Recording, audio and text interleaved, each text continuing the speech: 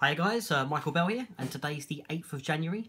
I just wanted to do a very quick blog just to tell you what's been happening on YouTube the last couple of days. So I got a call from Louis Frost over at Silver Lining Pictures to let me know that I should look at the Frankie Fraser documentary that we did for YouTube.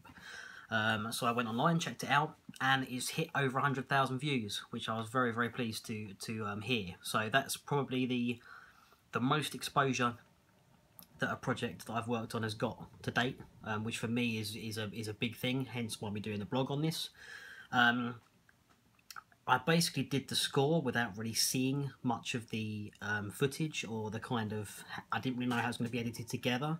I knew they were going to be kind of taking and collating as much kind of video clips and clips of London in the 60s and the 50s and things like that, and putting them together with narration explaining Frankie Fraser's early life, followed by an interview that they conducted with him, which was the last interview with Frankie Fraser on camera that they had. I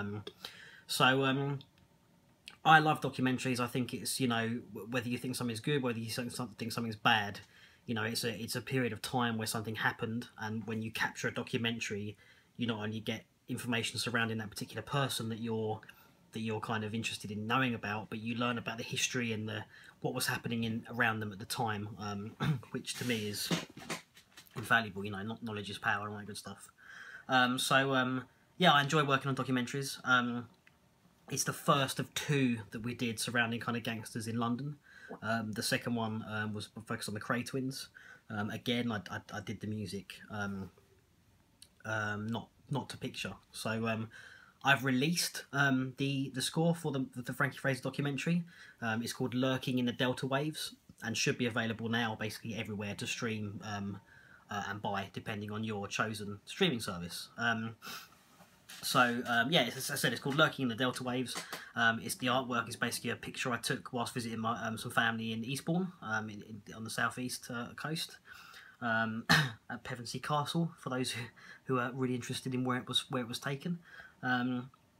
So it's around about 13.5 minutes, I think, in length, and I just wanted to release it. I was asked, you know, we like the music, where can we get it? And there only really was like a cut down snippet clip on SoundCloud, so I've released it and changed it up, so you can hear it on SoundCloud as well.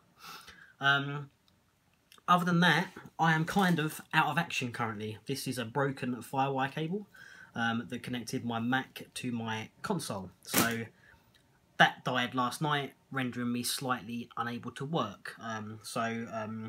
It's been a little bit frustrating, but I'm waiting on another cable that Amazon should be delivering today, hopefully within the next couple of hours, so I can resume work.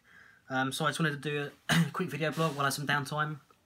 I wanted to show you some stuff from Blanket today. I've got the whole kind of intro section, a lot of the kind of middle parts done, so I wanted to show you little clips of that. But given the computer problems, it's going to be a little tricky, although I will endeavour to do that towards the end of the week. I've also promised you guys a Metropolis Arc 1 run-through from Orchestral Tools, which again I will do towards the end of the week. So thank you for everyone who's commented, rated, subscribed, got involved in the conversation. You know, it's something I'm really enjoying this YouTube experience. It's great getting involved with some other bloggers on here as well, having a conversation with them. I'm really enjoying it. And I'll be interested to know, you know, I did another kind of ambient composition called Maritime Discoveries back at uni, and that was literally recorded sounds, so I couldn't actually influence anything to make a sound, you know, whereas the Lurking in the Delta Waves or the Frankie Fraser, I composed using kind of libraries and bits of sound that I recorded. The Maritime Discoveries composition, which is also available everywhere, was purely recorded sounds that I manipulated in Logic back then into a composition.